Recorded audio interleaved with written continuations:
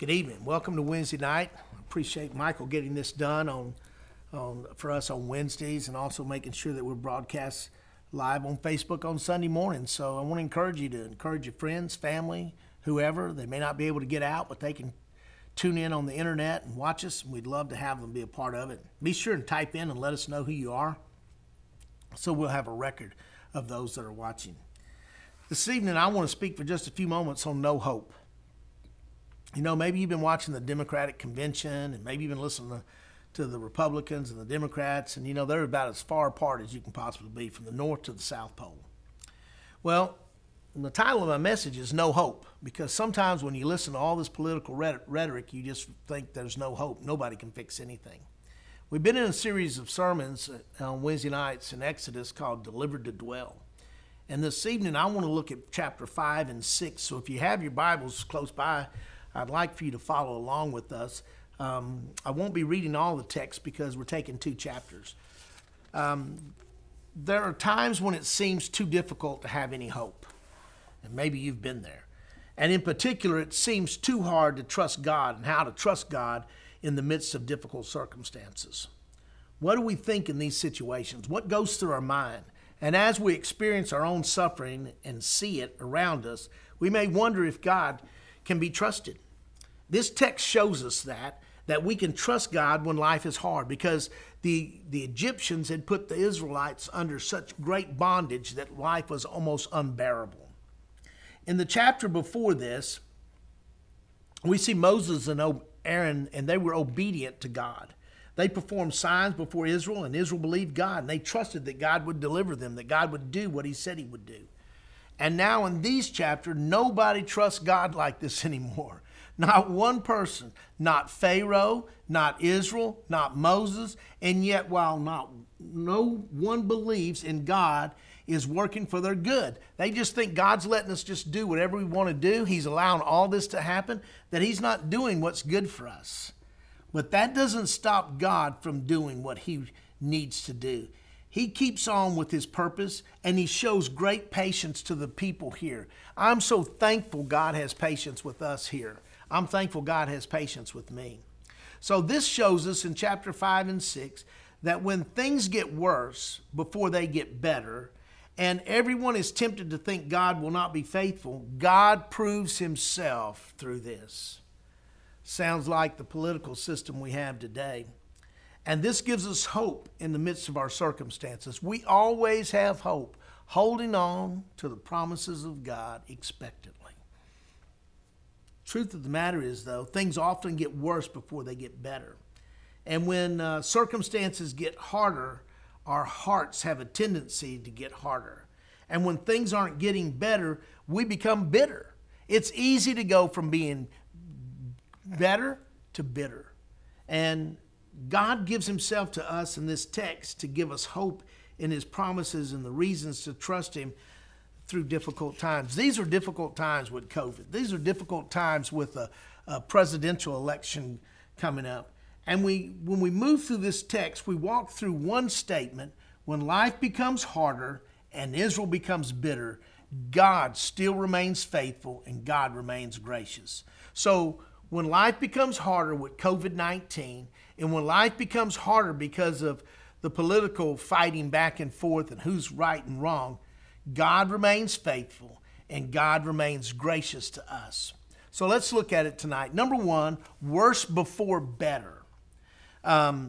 Chapter 5 begins with this little word, afterward. What is this following? What took place? God just called Moses to be Israel's deliverer. Immediately before this, Moses and Aaron came to the people of Israel and they told them the plan. And in chapter 4 and verse 30, the people believed, and they heard that the Lord had visited the people of Israel and that he had seen their affliction, and they bowed their heads and worshiped. Now listen, after this, Moses and Aaron go to Pharaoh. The plan is unfolding, but things don't turn out exactly as they expected.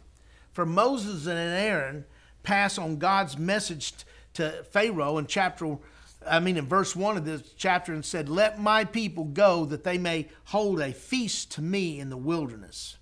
Now listen to Pharaoh's response. Who is the Lord? Now, remember I told you last week the world's three greatest questions? And I said Moses had to deal with three great questions? Well, at the burning bush, who am I? Who am I? Moses had to ask. Who am I to go?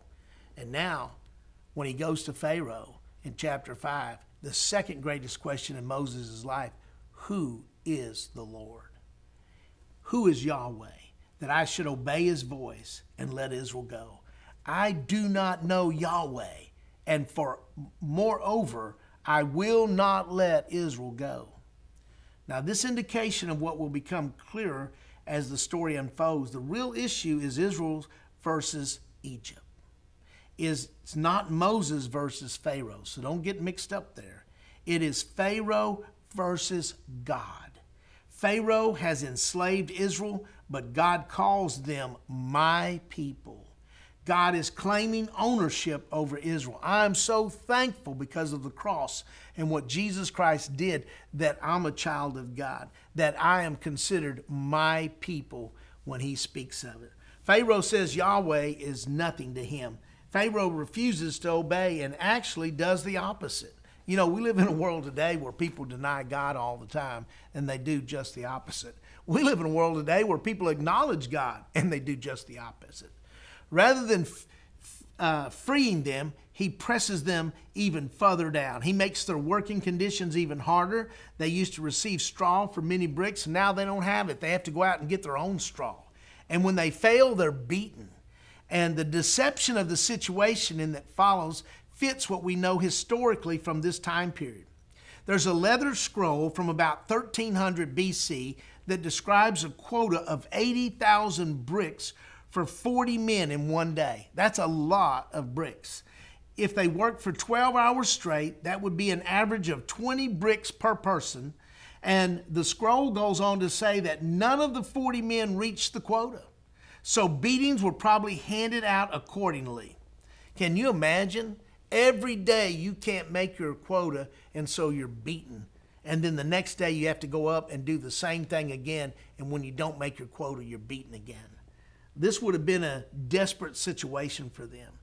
They've been at this for centuries, and now without any hope of relief, they find themselves under more pressure. When all the Israelite fathers had to wake up to new aches and pains each morning in order to spend yet another long, back-breaking day at work on Pharaoh's buildings. Now, the kids knew they were going to do just as their fathers had did and just as their grandfathers had done, and their sons were doomed. So as you're working there, you're thinking, this is what my kids are going to inherit. They're going to inherit what I have. Obviously, this would have been no picnic for the mothers at home who somehow had to make it all work out with their husbands. Now, I see a pattern, but this is often how God works. After this hope of deliverance, things get worse, not better. It seems that God is either delaying. He's delaying deliverance, or they may wonder it's not going to happen at all. You know, that's the way it is in our life sometimes when we're praying and asking God to do something, to intervene, and it seems like there's a delay.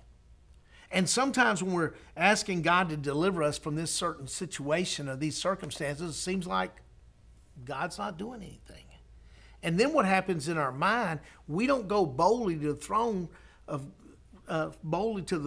God. What happens is we begin to think in our mind it's not going to happen, and we quit asking. Abraham, this happened to Abraham. God promised to give Abraham a son, and you know what happened? He went to the handmaiden, and he had a son. He couldn't wait. It would be through this son that a great nation would come, the nation that became Israel. But Abraham and Sarah didn't have any children and were past childbearing years. And Abraham had to wait and trust. You know, this also happened in the life of Joseph. He was sold into slavery, then put into prison in Egypt. His life was hard for years. He trusted God, and yet the circumstances continued to escalate downward in a downward spiral. And this pattern sounds like the first generation of Christians. Jesus had come. He accomplished their salvation through his death and resurrection, and then he left them. But he left them with the promise of his return. The Christians were hopeful, and the suffering of this world would be removed when Jesus returned. But even then, things started to get worse. They were faithfully obeying Jesus, their command to tell others about him, and the response was often not positive. This is where we live today. We're waiting for the return of Christ. And you can see how we have continually slid down the hill in our morals and our ethics and in our commitment to the Lord and in our faithfulness to the Lord. The things of God have continued to be pushed back. We've continued to try to make everybody else's beliefs co-equal with the God that created the whole world, to make everybody's beliefs co-equal with Christian beliefs or Judaism. We've tried to encompass to be something for everybody, yet at the expense of our faithfulness to our own Lord and Savior, Jesus Christ. Some of these were imprisoned in the New Testament.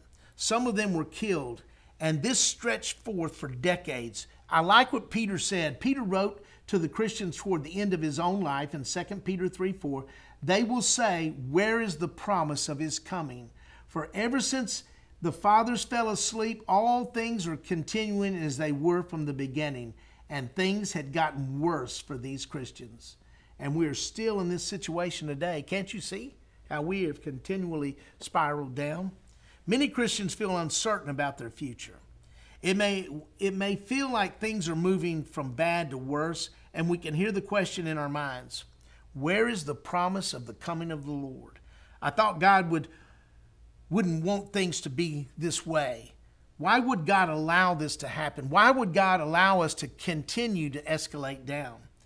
This is how our lives often seemed. Sometimes circumstances go from bad to worse. We feel uncertain about the days ahead. We recognize that we don't have control over the future. Like Israel, we see things getting harder as we wait for future deliverance. This is a prime example of where we are today. So, as I look at this and I begin to look at this, worse before better. Now notice this, worse to bitter emotion. And so as life gets harder, Israel becomes bitter. We see this in verses 15 through 23. The 4 men of Israel go to Pharaoh to protest this new legislation. Pharaoh accuses them of making this up in order to take a break, and he blames it on Moses. And guess what? They blame Moses. Moses blames God. Have you ever noticed that? We point the finger. Just listen to the politicians today. We blame that one. We blame this one. They blame everything on the president now. And that's just the way it is. You blame everything on the leader. And who does the leader have to blame? Moses blames God. In verse 22, listen to what he says. "O Lord, why have you done evil to these people? Why did you ever send me? For since I came to Pharaoh to speak in your name, he has done evil to the people, and you have not delivered your people at all." Moses has lost his trust in God. God's not coming through on his word. God's promised deliverance isn't there, and it's not happening. And God's promised blessings are not there. And it's a feeling like they're cursed. God promised relief, and life keeps getting harder. It's a problem of evil. If God is all powerful and all good, then suffering wouldn't be here. That's what we think. If God was what he says he is or proclaims to be, then we wouldn't have suffering. Folks, listen, God never promised that we wouldn't have suffering here. He just promised he would walk every day with us. He promised that he would be with us, that we wouldn't be alone. What he promised on the other side would be no suffering, no heartache, and no pain. Since suffering is here, God must either not be all powerful, that is, he must not really be able to overcome suffering, or he must not be all good, that is, he can't help us, but he just doesn't want to. And that's not good. That was the mentality of Israel. For Israel, either God is not able to deliver them, or he doesn't really love them. He is either not powerful or not good. So Moses and Israel get bitter. They complain, they murmur, they whine. Sound like today? Always murmuring and whining. Well, the implications, we know what this is like. We live with the promise that God will make all things new, but all things are not yet made new. We live with the promise of Jesus' coming, but it's been over 2,000 years since Jesus walked this earth. We live with the assurance that God will heal us and will in the new creation, but we still suffer. You know, this idea of living and having this assurance that God's going to heal us and will do this in the new creation, the new life that we have after we leave this life, we may even find that as we trust and obey Christ, things don't get easier, they actually get harder. We may find that we try to help someone and they reject us all the more. We may find that as we try to sacrifice for someone, they accuse us of being selfish. Many Christians around the world find identifying as Christians invites mockery, and it invites sarcasm. It invites imprisonment. It invites persecution.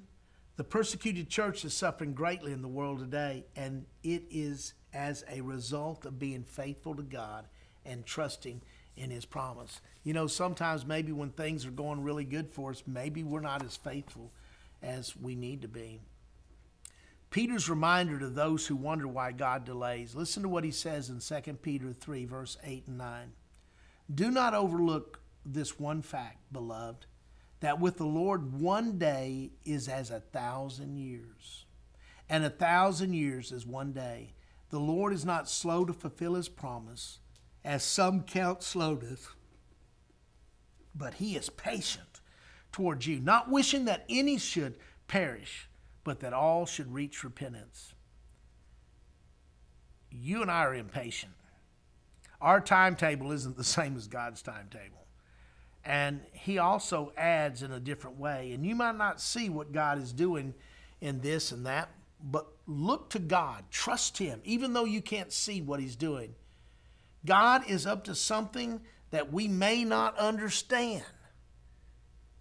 We don't understand our circumstances. We don't see what good may come from this. We don't see God doing something good in the trouble around us, but that may be the very thing God uses to develop our faithfulness and our commitment. God is always doing thousands of things that we're unaware of, and we often don't see them. And listen, we sure don't understand them. It doesn't make sense to us. We need to remember that God is like a doctor. He may hurt us in order to heal us. We may hurt before it gets better. Nevertheless, it makes it difficult. And this is what the people were experiencing. They were put under heavy bondage. They had to go get their own straw where the straw had been supplied for them. The quota stays the same, but they have to go out and round up more straw to make brick.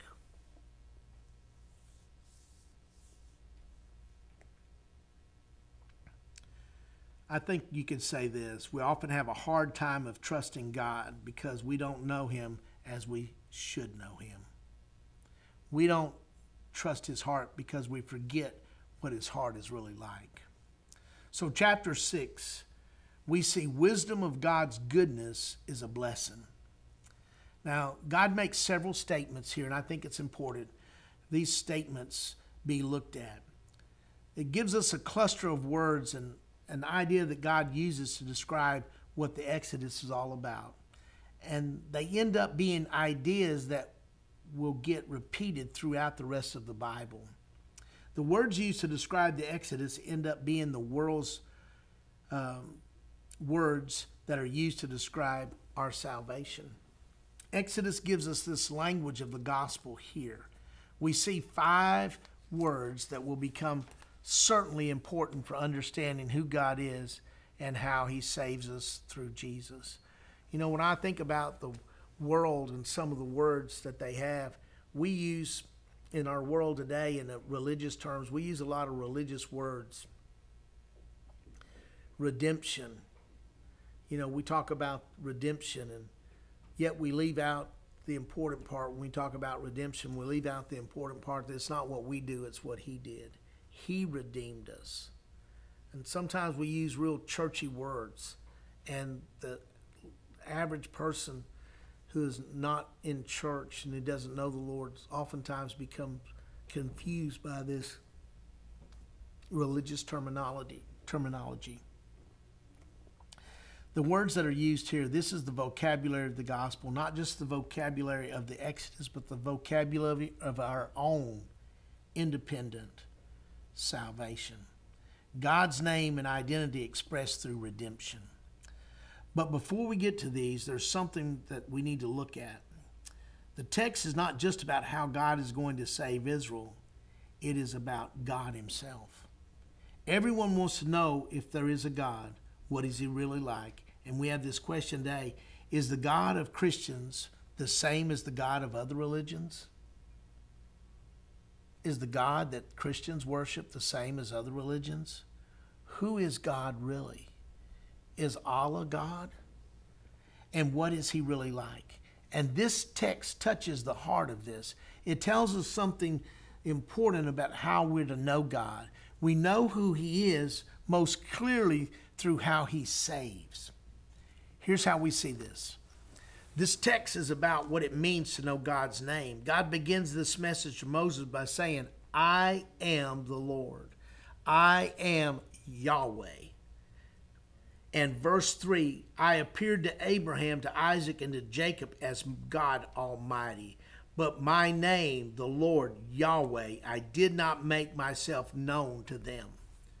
There's a difference between how the forefathers of Genesis knew God on the one hand, and on the other hand, how Moses and Israel are about to know God. What are the differences? It ought to pique your interest. Well, it has to do with understanding God's name. The key to understanding this is knowing that the Hebrew idea of someone's name is not just how to pronounce a word.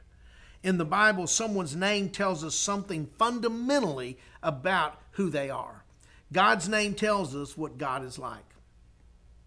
So this isn't so much that these forefathers didn't know to call God Yahweh. They seem to have that done. They knew him more by the name God Almighty, which is El Shaddai, the all-powerful one. They knew God's great power. Although they knew to call God Yahweh, they didn't yet understand the significance. See, the point of Exodus is to show them what that means. God is going to show them who he really is. He's going to show them what he's really like. And he's going to show them what his name Yahweh really means. Some noted that we need to do here is connect this to what immediately follows. For instance, God says he is now revealing his name Yahweh, and then he goes on to make these statements about redeeming himself. Just notice, I am the Lord, which is I am Yahweh. 3 times here in the beginning, in the middle, and in the end, and everything in between is filling out what that means. It is revealing who he really is.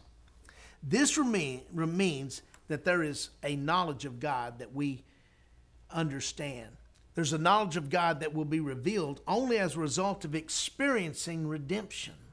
Without the great act of redemption, God isn't known as he could be known. You don't know God unless you know him as the God who redeems you. So this is about God's character. It's about his nature.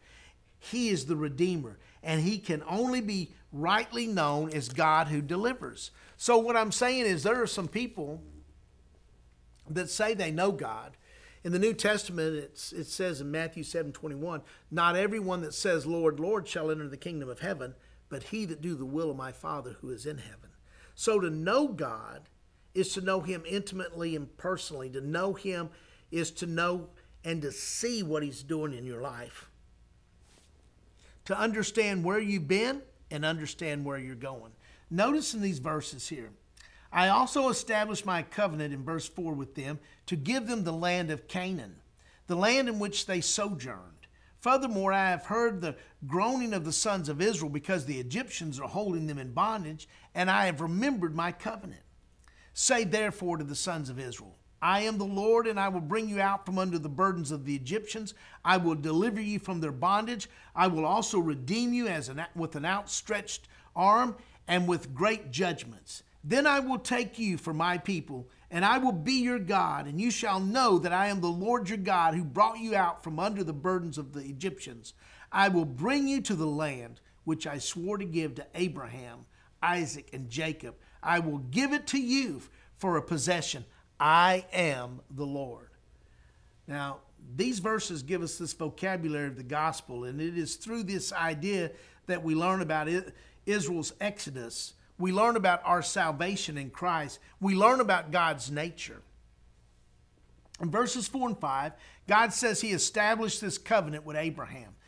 This covenant promised Abraham three things: a people, a place, and a blessing under God's rule. It's part of God's plan to reverse the curse from the Garden of Eden with Adam and Eve. And it restore all the things through Christ who would come through as Abraham's line. God's covenants are central to how God moves this plan, his plan, and this plan of redemption along. In fact, they form the backbone of the Bible. They form the actual gospel story of Scripture. They each build on one another until they come to this climax, to this pinnacle. And God says to us now in Jesus, I have committed myself to you in the new covenant. My Son has given his blood for you. You can trust that I am committed to your good. Now, I think that's important. It's a word of covenant. It's a covenant between us and God. And then I see the word freedom. In verse 6, I will bring you from under the burdens of the Egyptians. I will deliver you from slavery to them. Israel's under the weight of slavery. They are enslaved to a bad master. And God delivers them from the Exodus, and he delivers all who trust in Christ in a new Exodus. See, God frees us not only from the penalty of sin, but also from the enslaving power of sin. See, listen, as Christians in Christ, we no longer have to worry about the penalty of sin, nor do we have to be enslaved to the power of sin. Jesus said that anyone who sins is a slave to sin, and he came to give us freedom from its power. In our suffering and this delay of full salvation, God says, I set you free. The prison door has been opened. Christians, this is a reason for encouragement. This ought to be shouting words that we are free from sin. We're free from the penalty, and we're free from the bondage, from the power of it. So you have a covenant between man and God. We have a covenant with Jesus Christ. You have freedom. They were freed from the Egyptians' bondage with the taskmasters of making all of these bricks that they couldn't possibly make. We are free through the blood of Christ. We are set free. Our sins have been paid for through his innocent blood, and we are free from the power of sin. Then in verse 6, and I will redeem you with an outstretched arm and with great acts of judgment. The redemption is about restoring someone back to their original condition. For Israel, it's about restoring them back to their original state of freedom. The word is also used in a similar context. If someone becomes imprisoned and sells themselves into slavery, a relative can act as a redeemer and purchase them back. He can pay for them to come out of slavery. He redeems them. Now, this is a part of the vocabulary of the gospel. For in Colossians 1:13, he has delivered us from the dominion of darkness and transferred us to the kingdom of his beloved Son, in whom we have redemption, the forgiveness of sins. This is about deliverance and a new exodus. Israel was transferred from the domain of Pharaoh and transferred to become a new kingdom. Now listen, folks, this is good news. And now through Jesus, we are transferred from the domain of spiritual darkness and are brought into the Son's kingdom. And this is what happened when you became a Christian. You were transferred. Ephesians 1:17 says, in Christ we have redemption through his blood, the forgiveness of our trespasses. Redemption comes through his blood. In the Exodus, Their redemption will come through the Passover lamb being sacrificed for them. In our greater Exodus, it comes through a greater sacrifice. It comes through the sacrifice of Christ. I see one more word. It's in verse 7. And I will take to you to be my people, and I will be your God, and you shall know that I am the Lord your God. God makes us his own. The word is adoption. This phrase reverberates throughout history at this point, and God will once again say this when he brings a new creation. On the last page of the Bible we read, and I heard a loud voice from the throne saying, behold, the dwelling place of God is with man. He will dwell with them, and they will be his people, and God himself will be with them as their God. And it's why we were made, to be with God and to have him as our God. This is our future in Jesus Christ. The literal wording here is more explicit. It doesn't just say, I will take you to be my people. It says, I will take you to myself as a people. This is about being brought to God. This is the goal of the gospel. For Peter said, Christ suffered once for our sins, the righteousness for the unrighteousness, that he might bring us to God. 1 Peter 3:18. God doesn't just declare us righteous. He makes us a part of the family. We become family. You know, I didn't originally see this, but I see it now as I'm looking at this. God gives us a home. In verse 8, God promises to bring them into the land of Canaan. Now, I know that's just a land. And in light of the story of the Bible, we learn that Israel's home in Canaan was never their final home for God's people. It was a picture of something greater. The whole earth, the land looked ahead to this new creation where the whole renewed earth would be our home. Canaan was called Israel's inheritance. You know, we have a greater inheritance in Jesus Christ. We have the new creation to come, and the point is we have a home. This is Israel's gospel story. They had a covenant relationship with God, and he had promised to give them freedom from bondage, redemption to himself, adoption as sons and daughters, and an inheritance with himself. That should sound real familiar to those of you that are Christians. God's nature revealed through the gospel. I want to come back to that point for just a moment.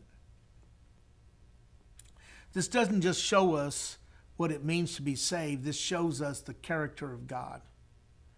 God is showing his name, what he's like. He's saying, your forefathers didn't know me like you will know me, because you will find out who I am by experiencing redemption. You know, salvation should make a change in our life. It ought to change the want-tos in our life. It ought to change our heart. It ought to produce a desire to want to spend time with him, to spend time in his word, to spend time with his people, to be active in church, to be a part of a family of God. You know, I know we've been separated with the COVID, but, you know, we can be together through Zoom, through Facebook, through text messaging, through emails, through phone calls, conference calls. There's ways for people to connect. God doesn't reveal himself anywhere as clearly as he does in redemption. Jesus showed himself to us. God showed Israel who he really was by how he delivered them and how he made them his own.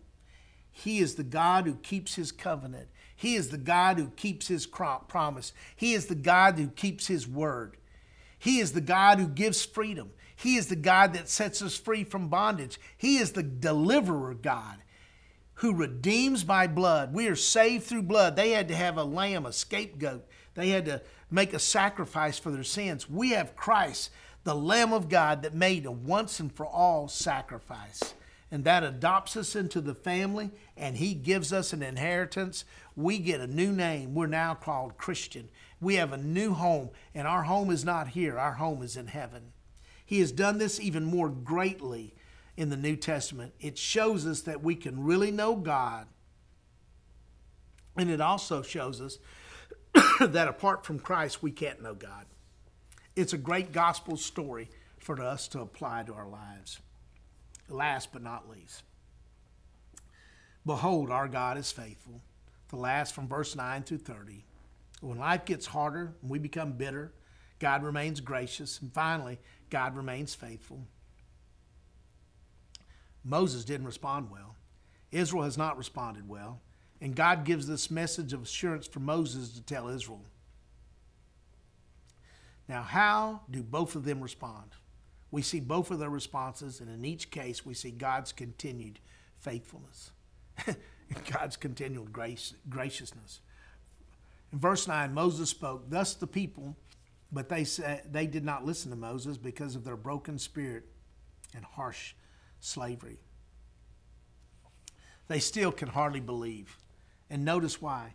Because of their circumstances, they are not able to trust God in the midst of this. In their mind, their problems are bigger than their God. But look at verse 10. So the Lord said to Moses, here is a clear response to their unbelief.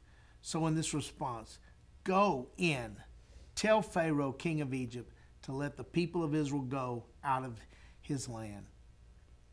He doesn't rebuke them. He doesn't leave them.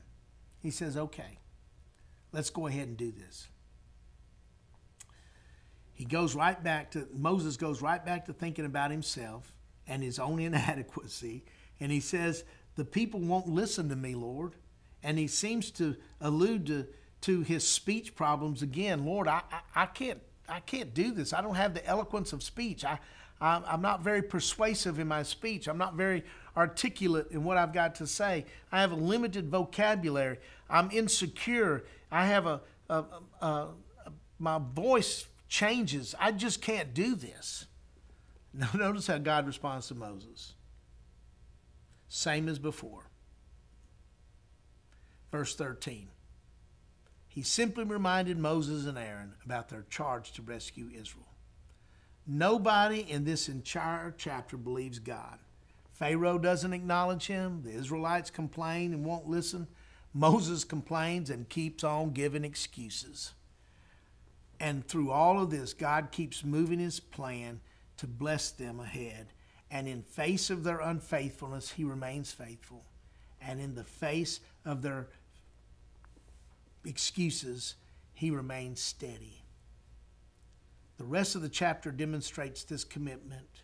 The genealogy here is Aaron's line. It stretches backward and forward from Aaron.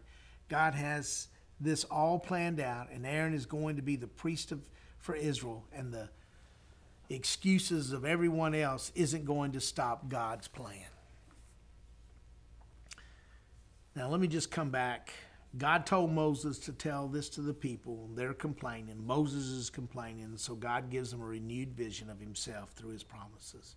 This is what we need. This is what God gives us. When you're suffering, when you're confused, when you're not sure what's going on in life, when you're not sure what is coming tomorrow, when you're not sure of how you'll make it, when you're stricken with grief, when you wonder if anything's going to get better, this is what God says. Remember the benefits of the gospel. Remember these words. Remember my promises. I made a covenant with you to do good. I have freed you from your sin of death, and I have redeemed you. I have made you my own, and I have promised an inheritance. And most importantly, he calls their attention to his promises. He's calling attention to himself. This is about God himself, who is and what he's like, and it's not about abstract ideas of grace or redemption. It's about God. Listen, I will bring you out. I will deliver you. I will redeem you. I will make you, take you to myself. I will be your God. I will bring you into the land. I will give it to you. Jesus has not only done this, but we get them by being united to him. That's how we get there. This is a lesson on how we help one another through hard times. I hope this has been beneficial to you this evening, and that you do dive into the book of Exodus, and you do look at the symbolism, and you look at the truth there, and you see that, through Christ we do have an Exodus, and that maybe you come to the place, if you're just surfing the Facebook and you run across this, just know that God loves you. He has a plan and purpose for your life. He sent Christ into the world to do for us what we couldn't do for ourselves, to pay for our sin debt so that you and I could be right with God. I want to encourage you, if you've never given your life to Jesus, to do that today. I want to encourage you, if you are complaining and whining and going through all these difficult times, trust God. God is faithful. God is faithful to his word. God's faithful to his people. God will be faithful. So let us be faithful to him. God bless you. Thank you for being with us.